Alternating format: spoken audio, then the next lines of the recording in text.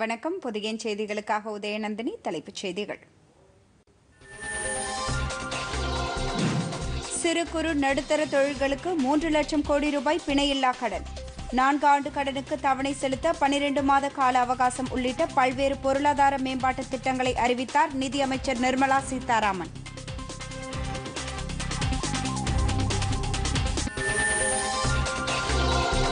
சிறு குறு தொழில் நிறுவனங்கள் மேம்பாட்டிற்கு நிதியமைச்சர் நிர்மலா சீதாராமன் அறிவித்துள்ள சலுகை திட்டங்களால் நாட்டில் பணப்புழக்கம் அதிகரிக்கும். பிரதமர் நரேந்திர மோடி பாராட்டு.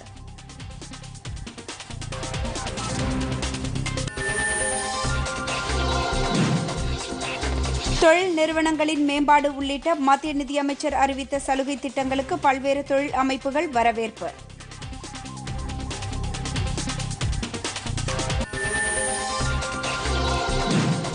நாட்டில் கொரோனா தொற்றால் பாதிக்கப்பட்டோர் எண்ணிக்கை 74,000-ஐ தாண்டியது. தமிழகத்தில் ஒரே நாளில் 509 பேருக்கு தொற்று உறுதி.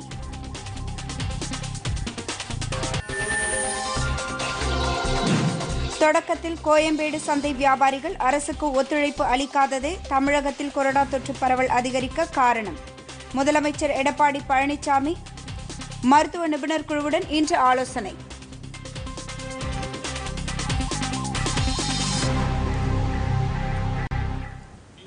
இனி விரிவான செய்திகள்.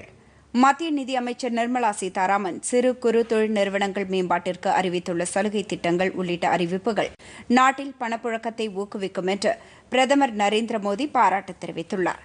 நிதியமைச்சரின் நேற்றைய அறிவிப்புகளால் தொழில் முனைவோர் ஊக்கம் பெறுவார்கள் என்றும் வர்த்தகத்துறையினர் எதிர்கொள்ளும் பிரச்சினைகளை தீர்க்கும் வகையில் இந்த அறிவிப்புகள் அமைந்துள்ளதாகவும் பிரதமர் வெளியிட்டுள்ள டுவிட்டர் பதிவில் கூறியுள்ளார். போட்டி நிறைந்த பொருளாதார சந்தையை வலுப்படுத்தும் வகையில் நிதியமைச்சரின் அறிவிப்புகள் உள்ளதாகவும் பிரதமர் அதில் குறிப்பிட்டுள்ளார்.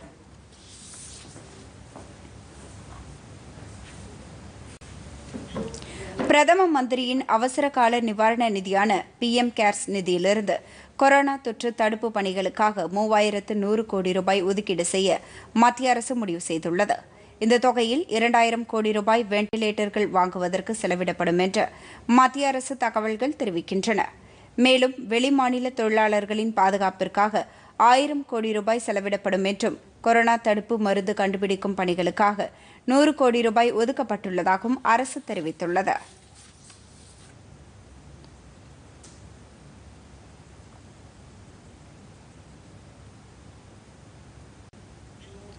கொரோனாவால் பாதிக்கப்பட்டுள்ள இந்திய பொருளாதாரத்தை மீட்டெடுக்க 20 லட்சம் கோடி ரூபாயில் சிறப்பு நிதி தொகுப்பு திட்டத்தை பிரதமர் நரேந்திர மோடி அறிவித்த நிலையில் இது தொடர்பான விரிவான விவரங்களை நிதியமைச்சர் நிர்மலா சீதாராமன் வெளியிட்டுள்ளார். அதன்படி சிறு குறு தொழில் நிறுவனங்களுக்கு 3 லட்சம் கோடி கடன், வருமான வரி கணக்கை தாக்கல் செய்வதற்கு 3 மாத கால அவகாசம், வருங்கால வைப்பு நிதி தொடர்பான அறிவிப்புகள் உள்ளிட்ட பல்வேறு சலுகைகளை அவர் அறிவித்தார். சிறு குறு நடுத்தர தொழில் நிறுவனங்களுக்கு பிணை எதுவுமின்றி 3 லட்சம் கோடி ரூபாய் கடன் வழங்கப்படும் என்று நிதியமைச்சர் நிர்மலா சீதாராமன் அறிவித்துள்ளார். பிரதமர் நரேந்திர மோடி அறிவித்த 20 லட்சம் கோடி ரூபாய் பொருளாதார மேம்பாட்டு நிதி உதவி தொகுப்பு திட்டம் குறித்த விவரங்களை அமைச்சர் நிர்மலா சீதாராமன் புதுதில்லியில் நேற்று செய்தியாளர்களிடம் தெரிவித்தார். சிறு குறு நடுத்தர தொழில் நிறுவனங்கள் மேம்பாட்டுக்காக அக்டோபர் 31ஆம் தேதி வரை கடன்கள் வழங்கப்படும் என்றும் இதன் மூலம் 45 லட்சம் சிறு குறு நடுத்தர தொழில் நிறுவனங்கள் பயனடையும் என்றும் அவர் தெரிவித்துள்ளார். சிறு குறு நடுத்தர தொழில் நிறுவனங்களுக்கு 20,000 கோடி ரூபாய் துணை கடன்கள் வழங்கப்படும் என்று தெரிவித்த அமைச்சர் இதன் மூலம் 2 லட்சம் நிறுவனங்கள் பயனடையும் என்றார். 4 ஆண்டுகளில் கடனை திருப்பி செலுத்தலாம் என்று கூறிய அவர் முதல் ஓராண்டு காலத்திற்கு கடன் தவணை வசூலிக்கப்படாது என்றும் அறிவித்தார். குறுந்தொழில் முதலீட்டு வரம்பு 25 லட்சம் ரூபாயிலிருந்து 1 கோடி ரூபாயாகவும், நடுத்தர நிறுவனங்களுக்கான வரம்பு 10 கோடி ரூபாயிலிருந்து 20 கோடி ரூபாயாகவும் உயர்த்தப்பட்டுள்ளது. சிறு தொழில் முதலீட்டு வரம்பு 5 கோடி ரூபாயிலிருந்து 10 கோடி ரூபாயாக அதிகரிக்கப்படுகிறது. 200 கோடி ரூபாய்க்கு குறைவான அரசு ஒப்பந்த புள்ளிகள் இனி சர்வதேச அளவில் வெளியிடப்பட மாட்டாது. அவை அனைத்தும் இந்திய சிறு குறு நிறுவனங்களுக்கே வழங்கப்படும். இதன் மூலம் உள்நாட்டு நிறுவனங்களுக்கு வாய்ப்புகள் கிடைத்து தொழில் வாய்ப்புகள் அதிகரிக்கும் என்று நிதியமைச்சர் குறிப்பிட்டார். மின் உற்பத்தி துறையில் இந்தியா தன்னிறைவு பெற்றுள்ளதாக கூறிய அவர் மின் நிறுவனங்களுக்கு அரசு 90,000 கோடி ரூபாய் நிதி வழங்கும் என்றும் அறிவித்தார். வருமான வரி தாக்கலுக்கான கடைசி தேதி ஜூலை 31ஆம் தேதியிலிருந்து நவம்பர் 30ஆம் தேதி வரை நீட்டிக்கப்படுகிறது.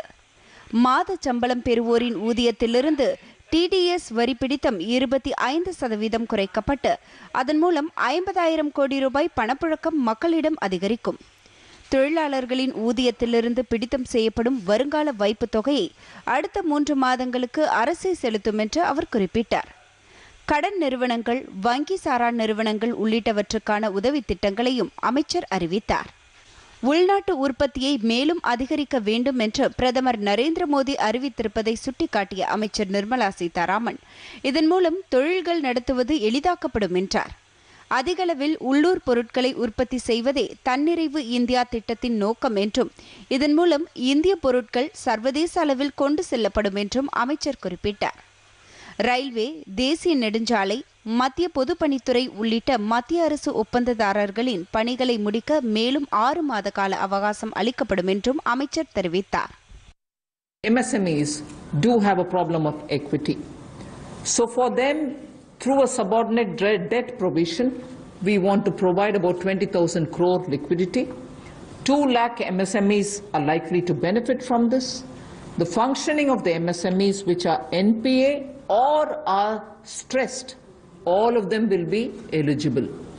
For this subordinate debt-based scheme, NPAs or stressed MSMEs will all be eligible for this. The government will be providing about a 4,000 crore as its contribution to the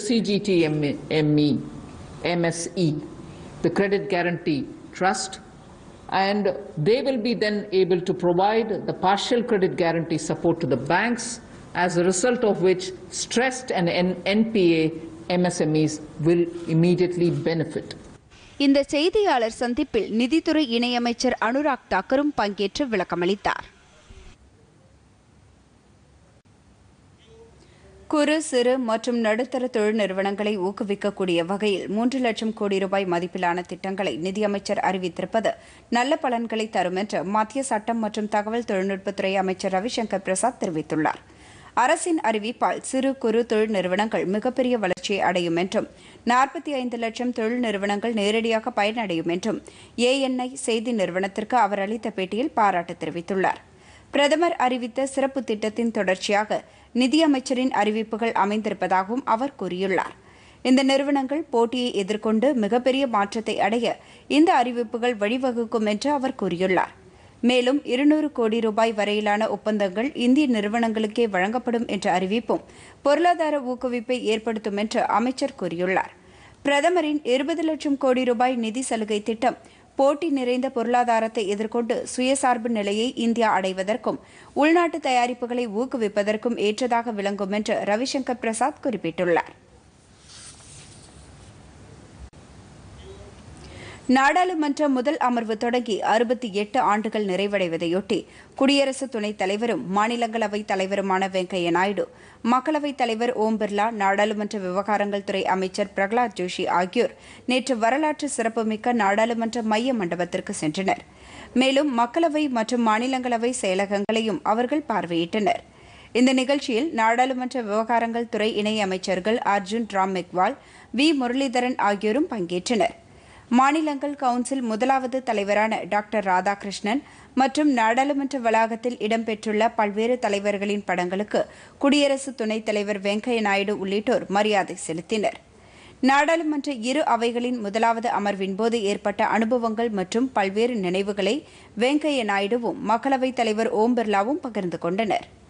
நாடு சுதந்திரம் அடைந்த பின்னர் கடந்த 1952ஆம் ஆண்டு மே 13ஆம் தேதி நாடாளுமன்றத்தின் இரு அவைகளும் முதலாவது அமர்வை நடத்தியது குறிப்பிடத்தக்கது.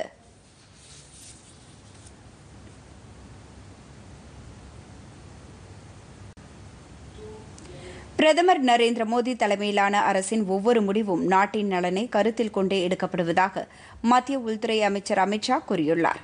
ட்விட்டரில் அவர் வெளியிட்டுள்ள பதிவில், பிரதமர் அறிவித்த 20 லட்சம் கோடி ரூபாய் நிதியுதவி திட்டத்தின் மூலம் சமூகத்தின் அனைத்து தரப்பினரும் பயனடைவார்கள் என்றும் நாட்டை அது தன்னிறைவாக்கும் என்றும் தெரிவித்துள்ளார். ஏழைகள், விவசாயிகள், நடுத்தர வர்க்கத்தினர், தொழில்துறையினர் என அனைத்து தரப்பினருக்கும் இந்த திட்டம் பயனளிக்கும் என்று உள்துறை அமைச்சர் கூறியுள்ளார். 21ஆம் நூற்றாண்டு இந்தியாவுக்கான ஆண்டு எனவும் அது தற்போது கைகொடும் தருணம் வந்துள்ளது என்றும் தெரிவித்துள்ளார். நாட்டு மக்கள் அனைவரும் உள்நாட்டு தயாரிப்புகளையே பயன்படுத்த வேண்டும் என்று கேட்டுக் கொண்டுள்ள அமித்ஷா அவற்றை உலகளவில் பிரபலப்படுத்தவும் முயற்சி மேற்கொள்ள வேண்டும் என்றும் கூறியுள்ளார். கொரோனா தொற்றுக்கு எதிராக இந்தியா போராடும் விதம் உலகிற்கே புதிய வழிகாட்டுதலை ஏற்படுத்தி கொடுத்துள்ளதாக அவர் குறிப்பிட்டுள்ளார். உள்துறை அமைச்சர் அமித்ஷா வெளியிட்டுள்ள மற்றொரு டுவிட்டர் பதிவில் மத்திய ஆயுத காவல்படை கேன்டீன்களில் ஜூன் 1ஆம் தேதி முதல் உள்நாட்டு தயாரிப்புகள் மட்டுமே விற்பனைக்கு வைக்கப்படும் என்றும் கூறியுள்ளார்.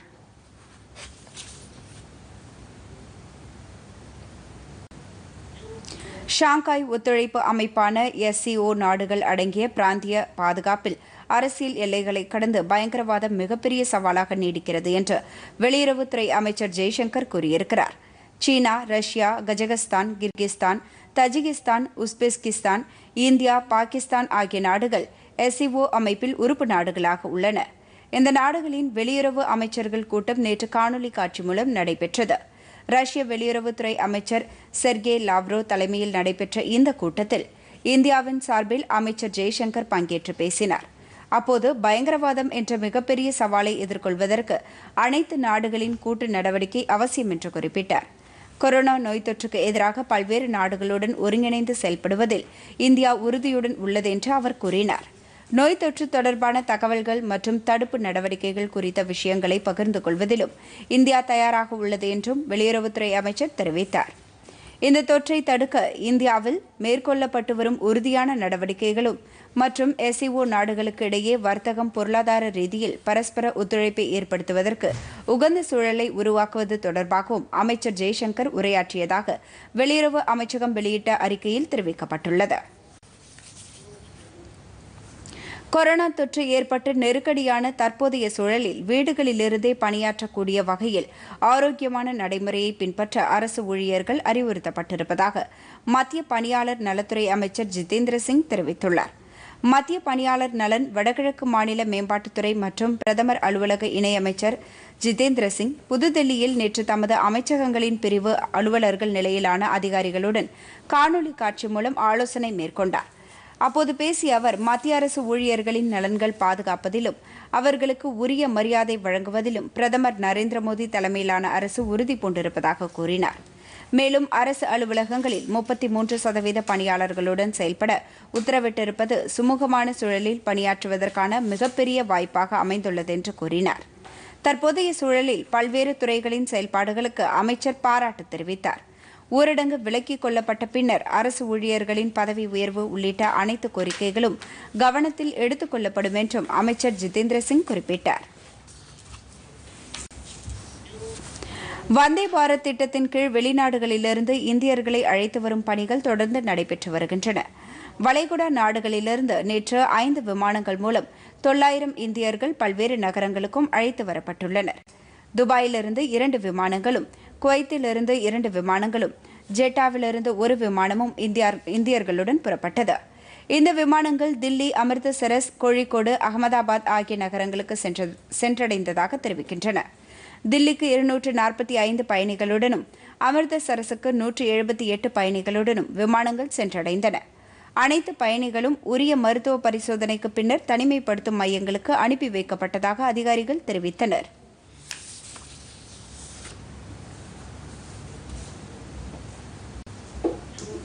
சென்னை உட்பட தமிழகம் முழுவதும் கொரோனா நோய் தொற்று தொடர்ந்து அதிகரித்து வரும் நிலையில் முதலமைச்சர் எடப்பாடி பழனிசாமி அடுத்த கட்ட நடவடிக்கைகள் குறித்து மருத்துவ நிபுணர்களுடன் இன்று ஆலோசனை நடத்தவுள்ளார். சென்னை தலைமைச் செயலகத்தில் காலை 10:15 மணியளவில் காணொலி காட்சி மூலம் இந்த ஆலோசனைக் கூட்டம் நடைபெறும் என்று அரசு வட்டாரங்கள் தெரிவிக்கின்றன. இந்த ஆலோசனையின் போது தொற்று தடுப்பு நடவடிக்கைகளை தீவிரப்படுத்துவது மற்றும் தொற்றை கட்டுப்படுத்த எடுக்கப்பட வேண்டிய நடவடிக்கைகள் குறித்து மாநில அரசுக்கு மருத்துவ நிபுணர் குழுவினர் பரிந்துரைப்பார்கள் என்று எதிர்பார்க்கப்படுகிறது. மருத்துவ நிபுணர்கள் அளிக்கும் பரிந்துரைகளின் அடிப்படையில் மாநிலத்தில் பல்வேறு முக்கிய முடிவுகளை முதலமைச்சர் எடப்பாடி பழனிசாமி அதிகாரப்பூர்வமாக அறிவிப்பார் என்று அந்த தகவல்கள் மேலும் தெரிவிக்கின்றன. தமிழகத்தில் தொற்று தடுப்பு நடவடிக்கைகளுக்கு மக்கள் ஒத்துழைப்பு கொடுத்தால் மட்டுமே ஊரடங்கு முழுமையாக தளர்த்தப்படும் என்று முதலமைச்சர் எடப்பாடி பழனிசாமி தெரிவித்துள்ளார். சென்னையில் நேற்று மாவட்ட ஆட்சித் தலைவர்களுடன் நடத்திய ஆலோசனையின் போது அவர் இதனை தெரிவித்தார். மேலும் நோய் தொற்று பாதிப்பு படிப்படியாக உயர்ந்து அதன் பின்னரே குறையும் என்றும் அவர் கூறினார். கோயம்பேடு காய்கறி சந்தை வியாபாரிகள் அரசுக்கு ஒத்துழைப்பு அளிக்காததே தமிழகத்தில் கொரோனா தொற்று பரவல் அதிகரித்ததற்கு காரணம் என்றும் அவர் குறிப்பிட்டார். சென்னையில் மக்கள் நெரிசல் அதிகமாக இருப்பதும் தொற்று பரவுவதற்கு காரணம் என்று அவர் கூறினார். வியாபாரிகள், தொழிலாளர்கள் என சுமார் 20,000க்கும் மேற்பட்டோர் கோயம்பேடு சந்தையுடன் தொடர்புடையவர்களாக இருக்கின்றனர் எனவும் அந்த சந்தையின் வியாபாரி சங்க நிர்வாகிகள் அரசுக்கு தொடக்கத்தில் ஒத்துழைப்பு அளிக்கவில்லை என்றும் முதலமைச்சர் தெரிவித்தார். நோய் பரவலை தடுக்க அரசு உரிய நடவடிக்கைகளை எடுத்துள்ளது என்றும் அரசின் முயற்சிகள் நல்ல பலனை தந்துள்ளதாகவும் அவர் தெரிவித்தார். விவசாயிகளின் விளைபொருட்களை தடையின்றி விற்பனை செய்ய நடவடிக்கை எடுக்கப்பட்டுள்ளது என்றும் அத்தியாவசிய பொருட்கள் மக்களுக்கு தடையின்றி கிடைக்க ஏற்பாடு செய்யப்பட்டுள்ளதாகவும் அவர் தெரிவித்தார். ஊரடங்கின் போது மாவட்ட ஆட்சியர்கள் மற்றும் அதிகாரிகள் சிறப்பாக செயல்படுவதாக பாராட்டு தெரிவித்த முதலமைச்சர் தொடர்ந்து மக்களுக்கு விழிப்புணர்வை ஏற்படுத்த வேண்டும் என்று அவர்களை கேட்டுக் கொண்டார். தமிழகத்தில் கடந்த 3 மாதங்களாக நியாய விலைக் கடைகளில் மக்கள் பொருட்களை இலவசமாக பெற்றுக்கொள்ள வழி செய்யப்பட்டுள்ளதாக சுட்டிக்காட்டிய அவர் மாநிலத்தில் உணவு பஞ்சம் என்ற பேச்சுக்கே இடமில்லை என்றார். தமிழகத்தில் ஊரடங்கிற்கு பிறகு தொழிற்சாலைகளை திறந்து பணியாற்றும் போது 3 மணி நேரத்திற்கு ஒருமுறை கிருமி நாசினி தெளித்து சுத்தப்படுத்த வேண்டும் என்று தமிழக அரசு அறிவுறுத்தியுள்ளது. இது தொடர்பான வழிகாட்டு நெறிமுறைகளை வருவாய் மற்றும் பேரிடர் மேலாண்மை துறை கூடுதல் தலைமைச் செயலாளர் அதுல்யா மிஸ்ரா வெளியிட்டுள்ளார். ஆலைகளை திறப்பவர்கள் முதல் வாரத்தில் சோதனை அடிப்படையில் இயக்க வேண்டும் என்றும் அனைத்து பாதுகாப்பு அம்சங்களையும் கவனத்தில் கொள்ள வேண்டும் என்றும் கூறப்பட்டுள்ளது. உயர்ந்த அளவிலான தயாரிப்பு இலக்குகளை முன்வைத்து செயல்படுத்தக்கூடாது என்றும் கருவிகளை பழுது ஏற்பட்டால் உடனடியாக அதனை பராமரிக்க வேண்டும் என்றும் தெரிவிக்கப்பட்டுள்ளது. தேவை ஏற்பட்டால் ஆலையை உடனடியாக மூட வேண்டும் என்றும் கூறப்பட்டுள்ளது. ஆலைகளை பாதுகாப்பான முறையில் நடத்துவதில் நடைமுறை சிக்கல் காணப்பட்டால் உடனடியாக மாவட்ட நிர்வாகத்தை அணுக வேண்டும் என்றும் தெரிவிக்கப்பட்டுள்ளது. ஊரடங்கிற்கு முன்பாக சேமித்து வைக்கப்பட்டிருந்த மூலப்பொருட்கள் கிடங்குகளுக்கு செலுத்துவதற்கு முன்பாக போதிய வெளிச்சம், காற்று இருப்பதை உறுதி செய்ய வேண்டும் என்று கூறப்பட்டுள்ளது. 24 மணி நேரத்திற்கு ஒருமுறை ஆலை வளாகத்தை முழுமையாக தூய்மைப்படுத்த வேண்டும் என்றும் தமிழக அரசு அறிவுறுத்தியுள்ளது. மத்திய நிதியமைச்சர் அறிவித்துள்ள 20 லட்சம் கோடி ரூபாய்க்கான திட்டங்களினால் நாட்டில் தொழில்துறை வளர்ச்சி அடையும் என்று பிஜேபி மாநில தலைவர் எல். முருகன் கூறியுள்ளார்.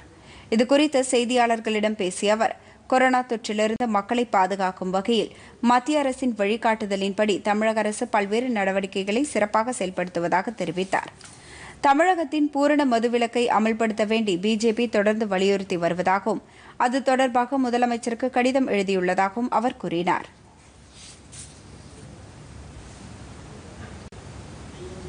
நாடு முழுவதும் 6,30,00,000க்கும் மேற்பட்ட சிறு குறு மற்றும் நடுத்தர நிறுவனங்கள் உள்ள நிலையில் 45 லட்சம் நிறுவனங்களுக்கான நிவாரணங்களை மட்டும் மத்திய நிதியமைச்சர் நிர்மலா சீதாராமன் அறிவித்துள்ளதாக திமுக தலைவர் மு. க. ஸ்டாலின் குறை கூறியுள்ளார்.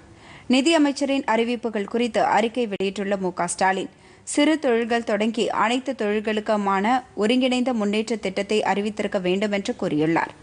ஊரடங்கால் பாதிக்கப்பட்டுள்ள ஒவ்வொரு குடும்பத்திற்கும் 5,000 ரூபாய் உதவித்தொகை வழங்கும் திட்டத்தை அறிவிக்க வேண்டும் என்றும் மு. க. ஸ்டாலின் அந்த அறிக்கையில் கேட்டுக் கொண்டுள்ளார்.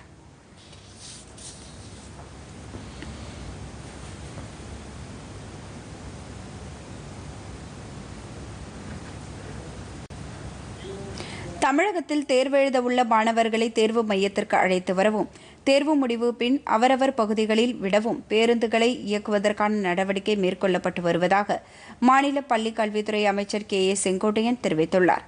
தமிழகத்தில் அடுத்த மாதம் 10ஆம் வகுப்பு பொதுத் தேர்வு, 11ஆம் வகுப்பு நிலுவையில் உள்ள தேர்வு, 12ஆம் வகுப்பு கடைசி தேர்வை எழுதாத 36,842 மாணவர்களுக்கான தேர்வு ஆகியவை நடைபெற உள்ளதை அடுத்து மாணவர்களின் வசதிக்காக பேருந்துகள் ஏற்பாடு செய்யப்பட்டுள்ளதாக அவர் தெரிவித்துள்ளார்.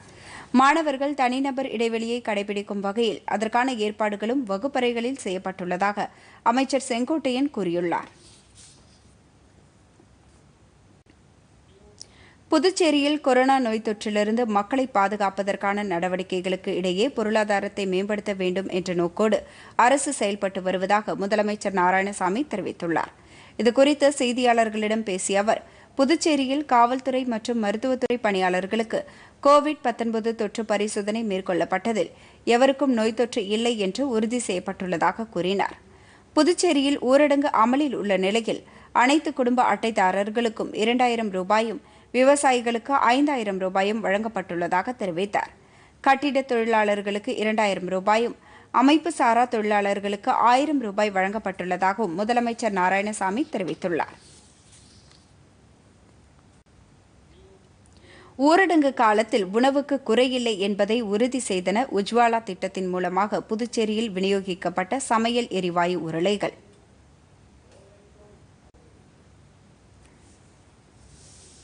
புதுச்சேரி மாவட்டத்தில் ஊரடங்கு காலகட்டத்தில் ஏப்ரல் மாதத்தில் மட்டும் இந்தியன் ஆயில் நிறுவனம் பொது ஒதுக்கீட்டில் 90,109 எரிவாயு சிலிண்டர்களையும் பிரதம மந்திரியின் உஜ்வாலா திட்டத்தின் கீழ் 3,600 எரிவாயு சிலிண்டர்களையும் விநியோகித்துள்ளது. மொத்தமாக 93,709 சிலிண்டர்கள் விநியோகிக்கப்பட்டு உள்ளன. ஐஓசியின் இண்டே நிறுவனம்தான் இந்தியாவின் எரிவாயு சிலிண்டர் தேவையில் சுமார் 50% பூர்த்தி செய்கிறது. ஊரடங்கின் போதும் எண்ணெய் நிறுவனங்களின் உயர் அதிகாரிகள் பெட்ரோலிய பொருட்களின் இருப்பு போதுமான அளவில் உள்ளது என்ற நிலையை உறுதி செய்தனர். பிரதமர் ஏழைகள் நலத்திட்டத்தின் கீழ் முக்கியமான திட்டமாக இலவச எரிவாயு சிலிண்டர்கள் வழங்கப்படும் திட்டமும் எண்ணெய் நிறுவனங்களால் சிறப்பாக நிறைவேற்றப்பட்டு வருகிறது. பிரதம மந்திரி உஜ்வாலா திட்டத்தின் கீழ் பயனாளிகளுக்கு மாதம் ஒரு இலவச சிலிண்டர் என 3 மாதங்களுக்கு ஏப்ரல் மாதம் முதல் வழங்கப்பட்டு வருகிறது. அதற்கேற்ப புதுச்சேரி மாவட்டத்தில் இந்தியன் ஆயில் கார்ப்பரேஷனின் இண்டே நிறுவனம் 3,600 எரிவாயு சிலிண்டர்களை ஏப்ரல் மாதத்தில் உஜ்வாலா பயனாளிகளுக்கு விநியோகித்துள்ளது. இண்டேன் மேலாளரும் புதுச்சேரி மாவட்ட ஒருங்கிணைப்பு அதிகாரியுமான வில்லியம் கேரி, ஏப்ரல் மாதத்துக்கான சிலிண்டர் தொகை மாத தொடக்கத்திலேயே பயனாளிகளின் வங்கி கணக்கில் வரவு வைக்கப்பட்டு விட்டது என்கிறார். மத்திய அரசு PMU கஸ்டமர்ஸ்க்கு free LPG cylinder scheme launch பண்ணிருக்காங்க. இந்த ஸ்கீம்ல ஏப்ரல், மே, ஜூன் மாதங்கள்ல 3 14.2 சிலிண்டர் அல்லது 8 5 kg சிலிண்டர் ஃப்ரீயா வாங்கிக்கலாம். இந்த 3 மாதங்கள்ல ஒவ்வொரு மாசம் PMU பெனிஃபிஷியரி பேங்க் அக்கவுண்ட்ல சிலிண்டர் RSP அமௌண்ட் சேரும். 144 நிலவுகிற சூழ்நிலையில் பாரத பிரதமர் ஏழை எளிய மக்களுக்காக இலவச கேஸ் இணைப்பு திட்டத்தை அறிமுகம் செய்து அதன்படி பயனாளிகளுக்கு இலவசமாக கேஸ் சிலிண்டர்களை நாங்கள் டெலிவரி செய்கிறோம். அந்த டெலிவரி செய்வதில் நாங்கள் மிகுந்த மகிழ்ச்சி அடைகிறோம். லாக்டவுன் டைமில் கொரோனா பயம் இல்லாமல் நாங்கள் டெலிவரி பண்ணிட்டு இருக்கிறோம். இந்த டைமில் மக்களும் எங்களுக்கு ஆதரவு தராங்க. மக்கள் இந்த டைமில் சிலிண்டர் வாங்குறதுக்கும் யூஸ்ஃபுல்லாக இருக்குதுன்னு எங்களுக்கு கம்ஃபர்டபுளாக சொல்லியிருக்காங்க. இந்த திட்டத்தின் மூலமாக பயன்பெற்ற பயனாளிகளும் சிலிண்டரை விநியோகிக்கும் நபரும் தங்களது கருத்துக்களை பதிவு செய்துள்ளனர். 21 நாட்களாக ஊரடங்கு சட்டத்தினால் கொரோனா வைரஸ் உலகமெல்லாம் பரவி இருக்கிறதுனால என்னால் வேலைக்கு எங்கேயும் வெளியே போகாத வீட்டில் அடங்கியிருக்கேன். இந்தியன் இந்திரா கேஸ் சிலிண்டர் ஏஜென்சிலேருந்து எனக்கு மெசேஜ் வந்திருந்து, ஃப்ரீ சிலிண்டர் வந்திருந்ததுனால ஆன்லைன் புக் பண்ணியிருந்தேன். எனக்கு அன்று ஈவினிங்லேயே வந்துட்டு என்னோட அக்கௌண்ட்டில் 757 ரூபாய் 50 பைசா வந்துள்ளது. திருப்பி மறுநாள் காலையிலே எனக்கு வந்து டெலிவரி பாய் வந்துட்டு எனக்கு சிலிண்டர் கொடுத்தாங்க. கேஸ் கொடுக்கல எனக்கு ரொம்ப சந்தோஷமாக இருந்தது. கொரோனா நோயால் ஊரடங்கு 144 தடை போட்டிருக்காங்க.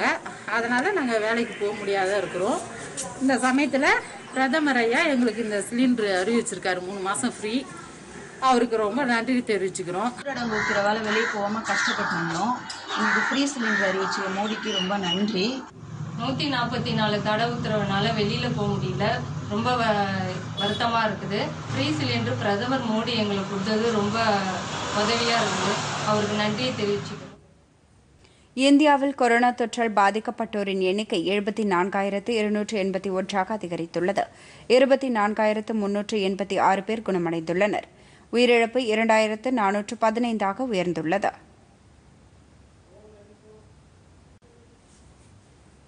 நாட்டில் கடந்த 24 மணி நேரத்தில் மேலும் 3,525 பேருக்கு கோவிட்-19 நோய் தொற்று கண்டறியப்பட்டுள்ளதாக மத்திய சுகாதாரத்துறை அமைச்சகம் தெரிவித்துள்ளது.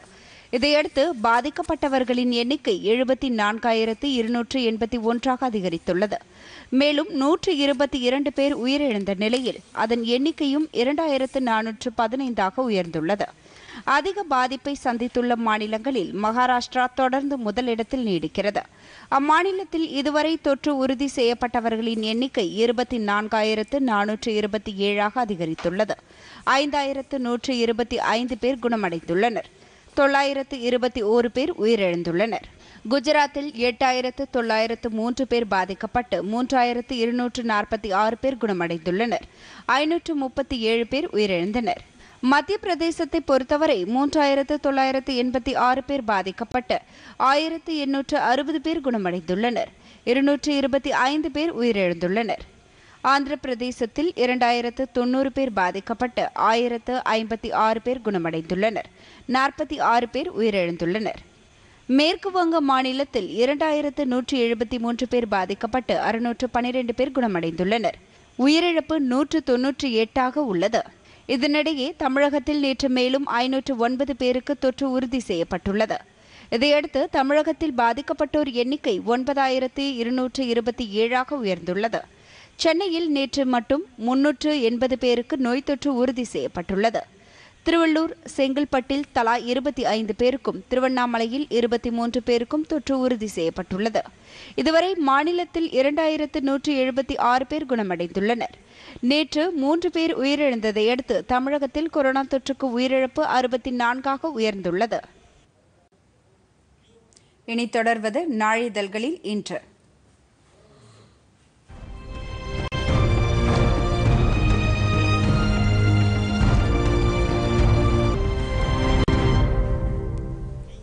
மாணவர்களின் சிரமத்தை போக்கும் வகையில் அரசு கல்லூரிகளில் சுழற்சி முறை வகுப்பு ரத்து. கல்லூரி கல்வி இயக்ககம் அறிவிப்பு. தினத்தந்தி. ஊரடங்கிற்கு பிறகு பாதி இருக்கைகளுடன் இயங்க தயாராகும் தனியார் பேருந்துகள். தினமணி. குடும்ப அட்டை இல்லாதவர்கள் ஆதார் அட்டையை பயன்படுத்தி பொருட்களை வாங்கிக் கொள்ளலாம். மாநில உணவுத்துறை அமைச்சர் காமராஜ் தகவல். தினமலர்.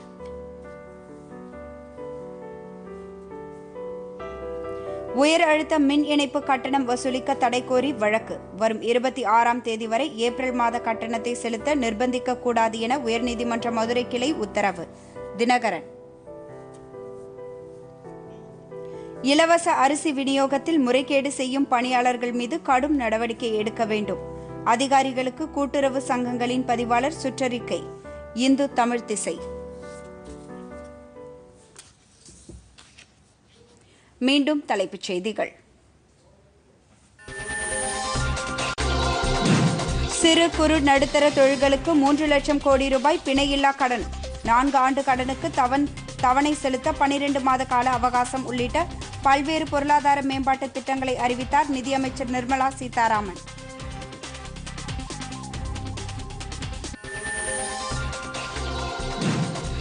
சிறு குறு தொழில் நிறுவனங்கள் மேம்பாட்டிற்கு நிதியமைச்சர் நிர்மலா சீதாராமன் அறிவித்துள்ள சலுகை திட்டங்களால் நாட்டில் பணப்புழக்கம் அதிகரிக்கும். பிரதமர் நரேந்திர மோடி பாராட்டு.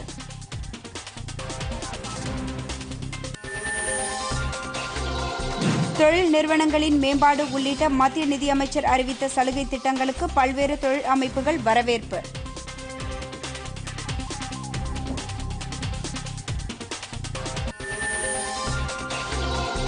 நாட்டில் கொரோனா தொற்றால் பாதிக்கப்பட்டோர் எண்ணிக்கை 74,000 தாண்டியது. தமிழகத்தில் ஒரே நாளில் 509 பேருக்கு தொற்று உறுதி.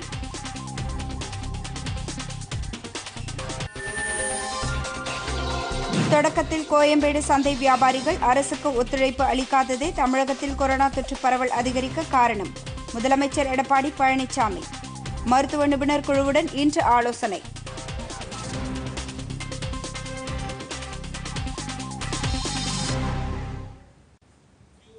இத்துடன் இந்த செய்தி அறிக்கை நிறைவு பெறுகின்றன. மீண்டும் செய்திகள் காலை 11 மணிக்கு. வணக்கம்.